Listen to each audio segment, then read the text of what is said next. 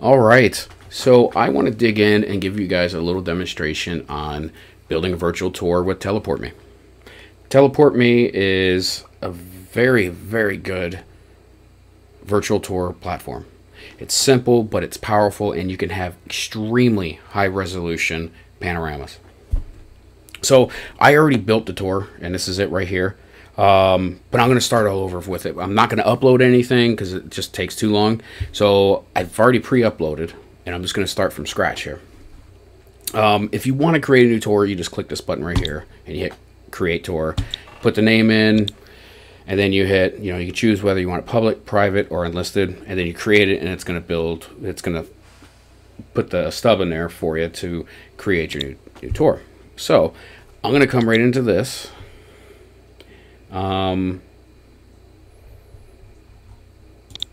me 1 second here. All right. So after you upload and you create your tour, you're going to come to this screen right here. This is the screen that you're going to see. And I only put 3 of them in here just for simple demonstration reasons. So after you're done with this, you can kind of change the order of everything, and you just drag it around and move it around to wherever you want it. Now, it's very, very important that you have these all in order. Main reason is your first pano here is going to be the first one in your tour. And then after that, you want it to be linear. You want it to you want your panos to kind of go along with the tour, so it's easier for the client or the end user to see where they're at and choose where they want to go. All right, so now that this is done, I'm going to come up here and I'm going to click on the edit button, and it's going to bring us into the editor. And this here is the editor. And the nice thing is the editor actually loads these up in high resolution. So as you're editing, you're seeing the full resolution of each of your panoramas. So you don't have to stop, preview, go back, and do all that other stuff. So you're actually working in the full resolution file. So when you first come in here, you're going to see this little bullseye. This is the initial position. The initial position is generally on most cameras, 360 cameras, is going to be your front-facing lens. Like, for instance, I use the Theta Z1. This is the front-facing lens. This is the way it was facing, and this is where it's going to automatically put my initial position. But, of course, that's never really going to be exactly where you want it to be most of the time. So they actually allow you to drag this around anywhere you want. So being that this is the next step in the tour, I'm going to put my initial position right there. Let's see this. I'm just going to delete that real quick. All right. So as you see, things move really, really smooth in the editor, even at high res. So I'm going to add a new hotspot. So what I'm going to do here is I'm going to put this hotspot on the ground, on the floor. And I prefer my hotspots on the floor because if somebody's looking at this through a mobile phone, it's a floating hotspot just literally just covers what you want them to see. And I think they're pointless for like real estate, because probably, I don't know the exact specific statistics, but I'm willing to bet it's 80% are using their phone to look at these virtual tours and look at these houses, because they're out on the road, they're in their office, they're working, they're busy, so they're using their phone. Now, I don't really want this icon. I don't want the hotspot icon, so I'm going to change it. I really like this one. This is brand new that they just put in there. Same with actually most of these. They did a really good job with them. So I'm going to put that on there, like so. And then I'm going to come over here to link. And I want this to go to the dining room. Just like that.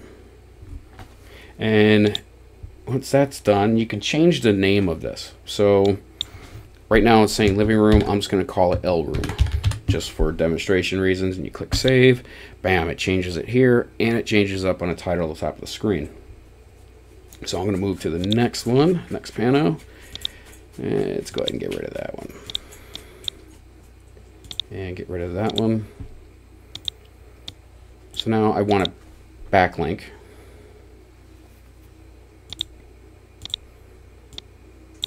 Let's put that on the floor.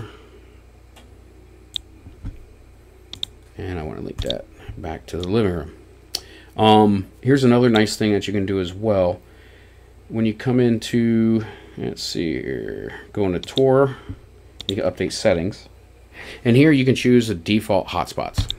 So it defaults to this guy here automatically, but I don't want that. So I'm going to set the default. So now every single time I put down a new hotspot, as you'll see here, bam, it's automatically the hotspot that I want. So it saves you a couple extra clicks each time, which, you know, you're doing 20, 30 panos with backlinks and everything like that. That's going to save you some time. Let's link that to the kitchen. All right. So I'm going to move to the kitchen here. And again, that's my initial position. I want to change it to that. And I want to change the name of this because for some reason I call it dining room instead of kitchen. Shows how smart I am. All right. So we're just going to add a backlink. Put that on the floor. And let's see, that looks kind of small to me. So I want to change the size of it. Make it a little bigger. There we go. That looks good. And let's link that to back to the dining room. And that's a cool feature that they put in. This is all new. This is some new stuff that they added since I was last in it yesterday, or day before yesterday. That's cool. All right. So now technically this 3-pano virtual tour is for the most part done.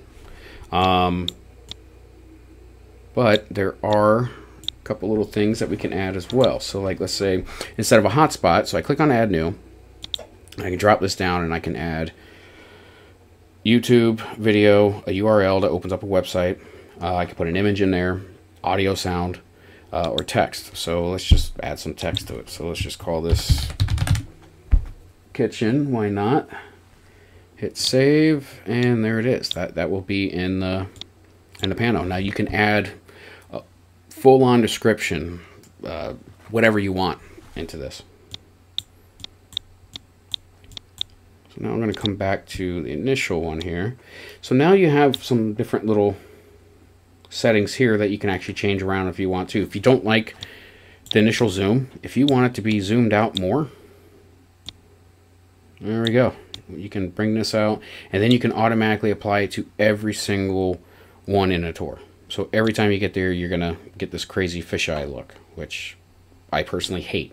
So, or you can go completely zoomed in. It's however you want to do it. This is yours. So you choose how you want to do this thing. So here we go. I got it at 50. I think that might actually be a little too much. I think the default's like 68 or something. Yeah, that looks good. And then the pitch limit is going to limit just how far you can look up or down. So like I have it at 48 and 120, I can't move up or down. So if you don't want somebody seeing like,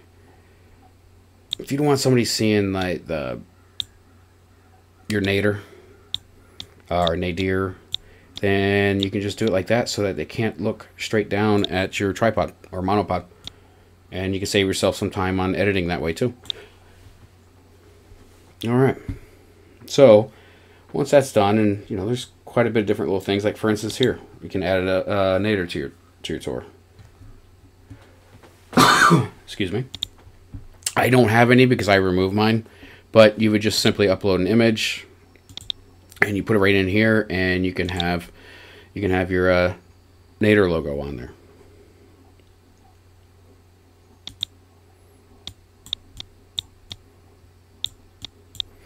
All right, so now let's go into preview, take a peek at it. So this is pretty much at the point where what a customer would see, or a client, just like this. And click. There we go. Very nice.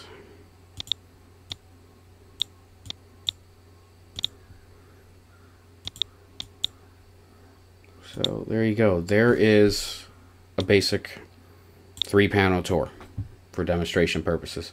Up here under the info and over here you got an icon. I'll show you here in just a second how to change that. And it's actually kind of a cool thing. So let's get out of this. So you're all done. You look at it. Everything looks good. Everything looks great. You're ready to save it, or ready to get an embedded code to give to your client or put on a website or whatever you want to do with that. So you come over here and you come into the share, and let's see, logo, go with custom, and let's see, I got a customers one on there. Okay, well, let's just go ahead and I'm just gonna throw that in there. Why not? And then I'm going to make it bigger. There we go. So you can change the size.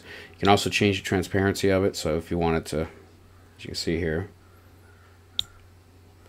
let's see, auto rotate is going to start this right here where your tour is going to automatically rotate. Now, every time you change these, when you click on the share on your tour, it's going to create a new link. So this one right here with the logo and with your info is not going to be an MLS approved tour, but it is going to be what they call a branded tour. So I'm going to stop this here real quick because I absolutely can't stand it. Your info button is going to be tour created by so on and so forth. Now, this one is the branded. So you come over here and you can get the embed code right here, the iframe embed. And then you can just get a straight out link. And you can actually share right to your social media if you like. The MLS one I'm going to show you here in just a second. MLS requires a URL to be X amount of characters. I don't know what the length is. I think it's 21 or something like that. I don't know. But it doesn't matter if it's shorter or longer, your URL. It has to be exactly that for MLS. So they were good enough to put that in there for us, which is great. So what I'm going to do with this one is I'm going to click save. So there we go. These settings are updated. Now I'm going to get out of here, come back into here, click on share, and I am going to change this to no logo.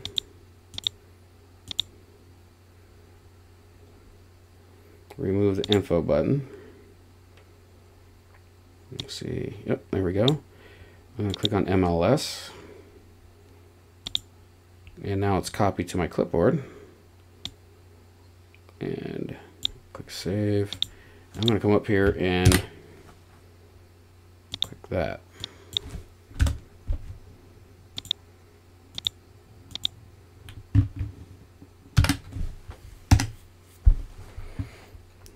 And here you go.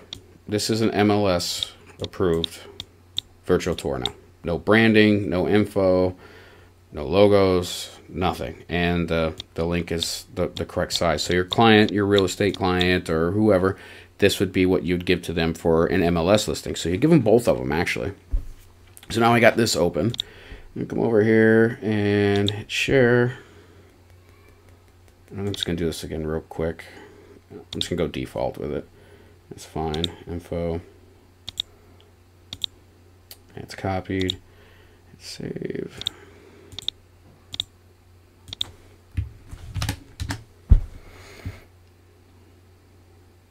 Here we go.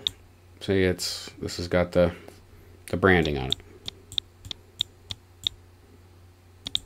I come over here. This is the MLS one. And as you see, that link, even though I refreshed it, it's still going to be different from the MLS one and the branded one. Are going to be different because they're actually different links. So it creates a virtual copy. One with branding, one without branding. Which is nice because some virtual tour platforms out there, they force you to actually clone it and make a copy of it or upload all your panels and create the tour again for a second time for MLS and one for branded.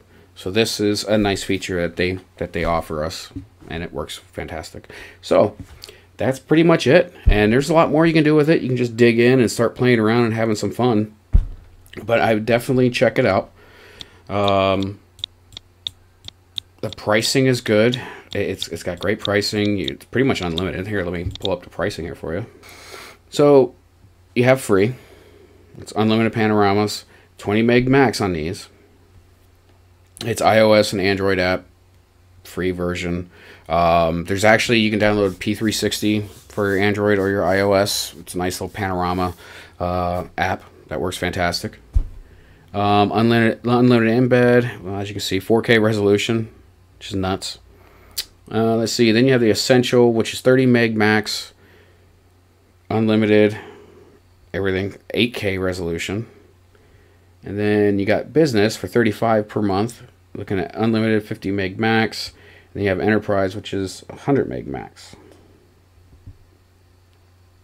16K resolution on your virtual tours. So yeah, check it out. Give them a try. And again, this is Matt with Crow Wing Photography, and I thank you for watching us. Have a great day.